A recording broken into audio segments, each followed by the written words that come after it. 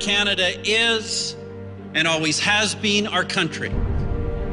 And we want Canada to be a true north that is as strong and as free as it can be in every way that matters, the best country in the world. That's why we're here, that's why we strive, that's why we serve. Canada must reflect the true character of the Canadian people. Honorable in our dealings, faithful to our commitments, loyal to our friends. By turns, a courageous warrior and a compassionate neighbor. It is our purpose that Canada must be great. It must be great for all Canadians. It must be a country of hope and an example to the world.